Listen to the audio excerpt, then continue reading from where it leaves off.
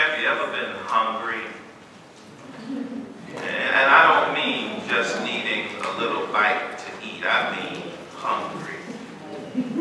Have you ever been so hungry that your head ached and you were nauseated and dizzy? Have you ever been hungry?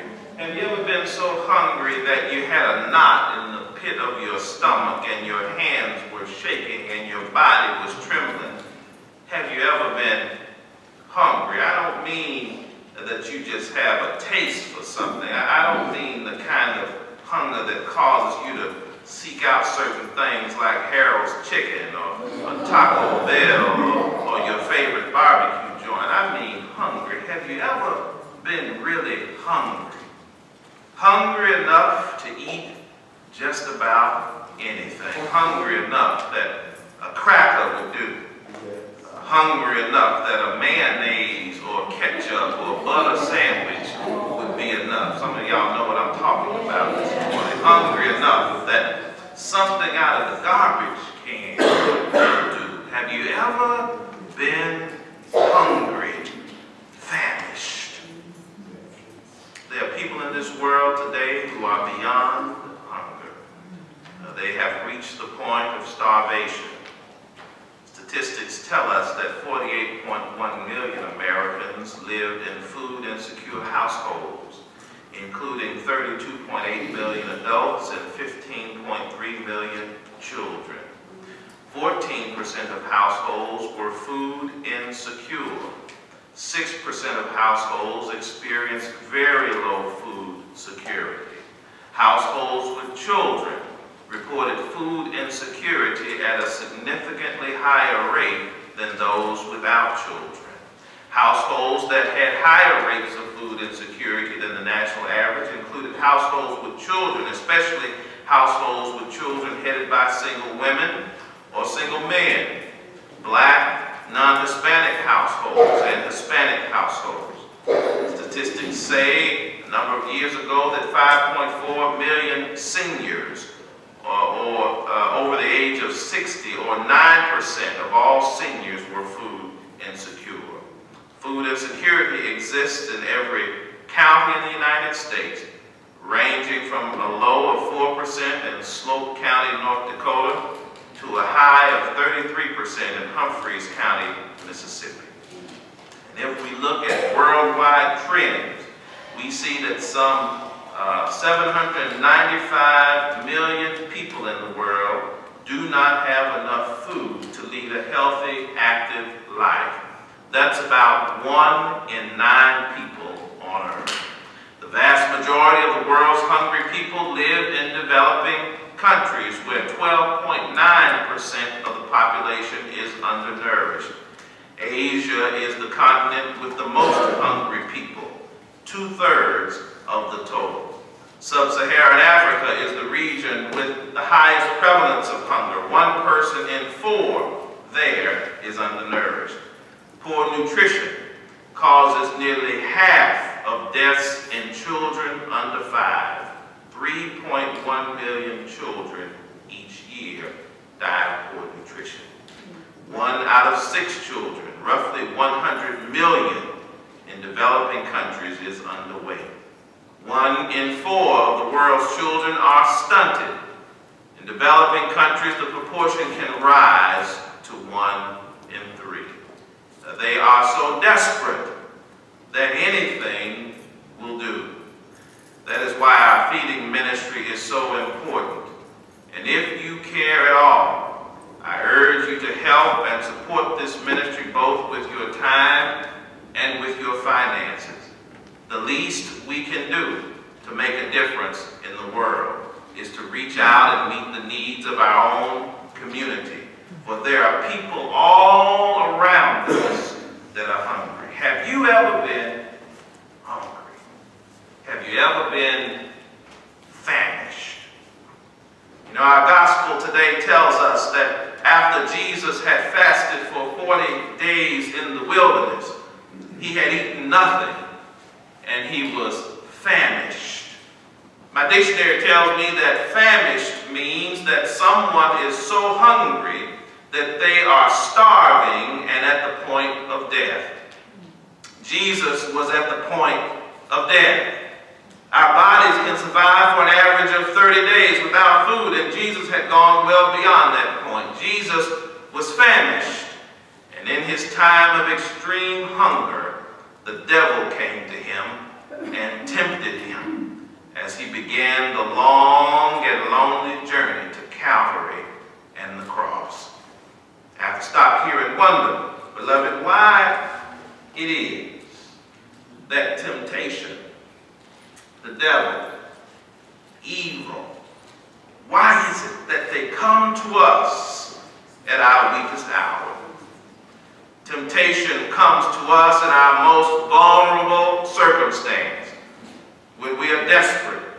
It seems that we will do almost anything to relieve our suffering. We'll accept anything. We'll bargain for anything. We'll hustle for anything just to make it. Just when we were getting low on our money, went to the grocery store, the clerk's going to give you too much change. Just when we are in the depths of our despair and hopelessness, there's that bottle speaking to us and calling our name. Temptation, the devil, comes to us at opportune times when our resistance is lowest and our resolve has left us. And we end up making decisions and choosing avenues that we regret. The problem with evil is not simply that it causes trouble in our lives, but that often the trouble erupts in our times of greatest weakness. Evil and temptation like to kick us when we're down. And we must understand that the narrative in this Gospel of Luke chapter 4, verses 1 through 3, our Gospel text today, connects Jesus with the historical experience of Israel in the wilderness, and thereby, I believe, connects Jesus to our experience as God's imperfect people in this wilderness of life. And if we are honest with ourselves as individuals and as a people on this day, specifically as those described by the Reverend Courtwright Davis as endowed by ebony grace, our journey has been filled with failed faithfulness and drunkenness with the world's wine. And in our low points, temptation has gotten hold of us. We even bow to the evil temptation to sell our own people into the hands of the oppressor, all for a few coins. We bow every day, some of us, to the temptation of profit over people when we continue to deal drugs in our neighborhoods. We enslave our people again and again when we bow to the temptation of political power over the good of the community.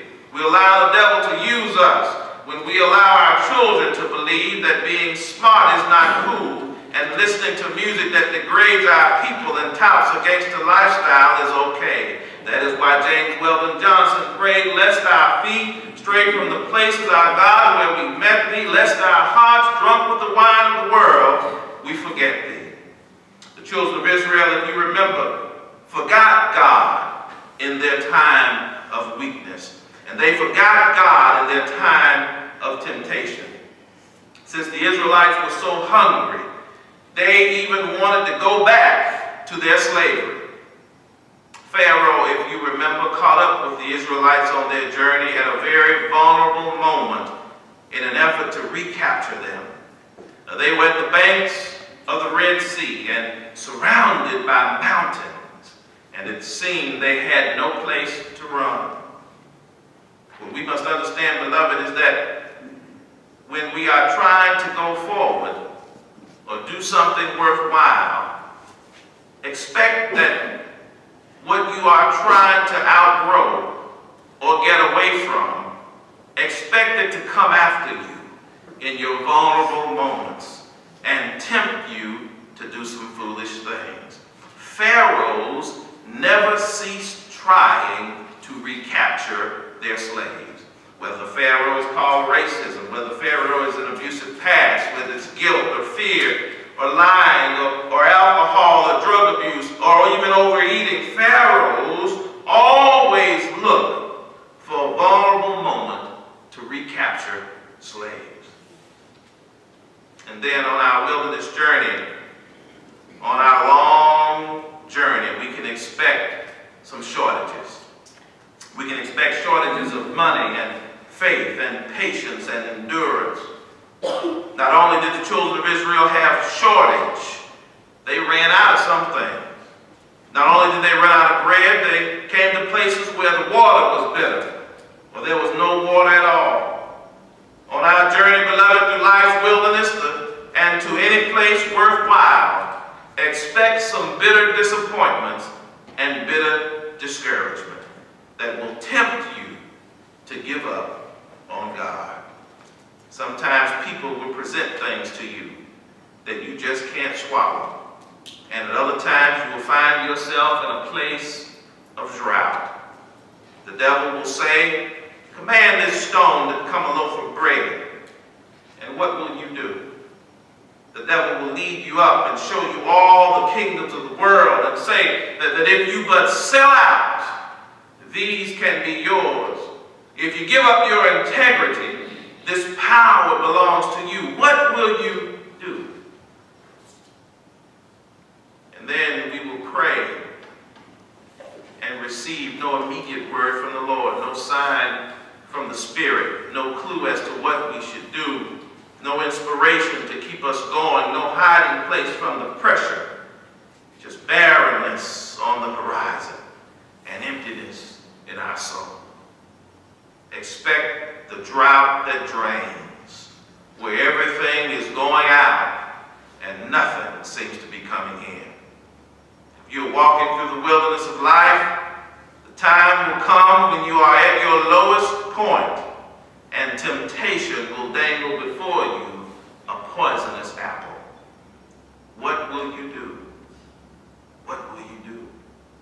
Time will come when you have no fight left in you. The time will come when you are at the end of your rope. The time will come when your character as a child of God will be tested against the needs and wants of your flesh. And what will you do? Perhaps the better question is, what did you do when it happened to you? There's a story of a man who reported his observations of the effects of a hurricane on a southeastern Gulf Coast town. And as he walked up and down the ravaged streets, he observed that the palm trees had been uprooted and just flung about. Once tall and majestic, their root systems were too shallow to withstand the hurricane-force winds. But as he proceeded, he came upon a lone oak tree. The leaves had been blown away and some of the smaller branches had been ripped off, but the roots had gone deep and the tree held its position. And in due season, it would produce leaves once again. And beloved, so it is with us. If we are to endure the hurricanes, if we are to endure in times of great stress and difficulty, we must beforehand have put down some deep roots. And it is Jesus who shows us how. Jesus is our connection. Jesus is our example here of how to make it on the long and difficult journey through the wilderness, in our times of weakness, in our times of famishment, if you will, without yielding to the temptation of evil. And I love this account in the Gospel of Luke because it reminds me of a mental tennis match. Jesus and the devil going back and forth, back and forth. But Jesus had the roots to withstand the assault because his soul was anchored in God's Word. And sometimes, beloved, we are unable to endure because God's Word is not hidden in our hearts. We are empty. We can't call upon anything for strength because there ain't nothing there. We can't call upon the Word in times of adversity. The antidote that Jesus used in resisting temptation was a profound understanding of Scripture. In each of his answers, he appeals to a passage of the Scriptures. He says, it is written, One does not live by bread alone. It is written, worship the Lord your God and serve only him. It is said, do not put the Lord your God to the test. We cannot afford to be without God's word, because it is by God's word in our time of temptation that we are able to make it through. The antidote for contemporary folk like us, those of us who claim to be believers, is a deeper immersion in the scriptures. Time will come when the devil tries to turn us around and mix us up in our time of weakness. But all we need to do is pick up our compass, which is the word of God. That's what our ancestors did. As they traveled through the wilderness of slavery and segregation, they picked up the word of God. And when Satan told them to hate, the Bible told them to love their enemies. When Satan told them that they would forever be enslaved, the Bible told them that whom the Son has set free is free indeed. When Satan told them that they were less than, the Bible told them that they were the apple of God's eye. That is why we must know the word. Yes. First century Jews knew the power of words. Words were not simply sounds in the air, but they were units of energy. They were power in and of themselves.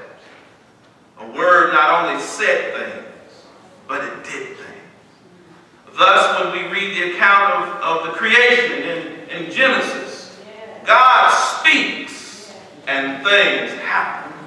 Over and over and over again we read, and God said. And in response to what God said, light was created, and water was gathered, and earth was sculpted, and stars were hung, and birds were flying, and animals roamed, and human beings were formed in the image and likeness of God. God's word is powerful. Amen. And in order to resist temptation, I submit this morning, to do and be wrong, we must know God's word. Now I declare to you, my dear brothers and sisters, that the time will come when you will need the word. But glory be to God, we have a living word in Jesus Christ, who was tempted in every way as we are, yet did not sin. This is why the power of Christ as the Word of God is always able to conquer the works of evil. Jesus as the Word of God in action. He's the Word of God in action. As the Word of God in action, he has a message to communicate to us in our times of extreme hunger and famishment, which can feed us and make us full and strong and alive. And we must eat of it. We must fill ourselves with it. If you're divorced like the woman at the well, Jesus has a word of restoration. If you've been caught in sin, Jesus has a word of forgiveness. If you're bound like one demon-possessed, Jesus has a word of deliverance. If you're mourning like Martha and Mary, Jesus has a word of hope and resurrection. If you've given your all like the widow and her 2 coins, Jesus has a word of affirmation and support. If you're old like Nicodemus, Jesus is a word about a second birth. If you've denied him like Peter did, Jesus is a word about second chances. If you're young like the boy with loaves and fish, I feel like preaching this morning. Jesus has a message about using what you have and stop complaining about what you don't have. Oh, if you've been hung up to die like a thief on the cross, Jesus has a word of salvation. Whoever you are, and in whatever situation you find yourself in 2019, Jesus has a word for you. That is why, especially during this season of Lent, and in every season, I challenge you, I double dog dare you to read God's word. Because, beloved, the time will come. The time will come when that great professor of the universe will give you your final test, your final exam. And the ultimate existential question is, will you pass it or will you fail it? Amen. Amen.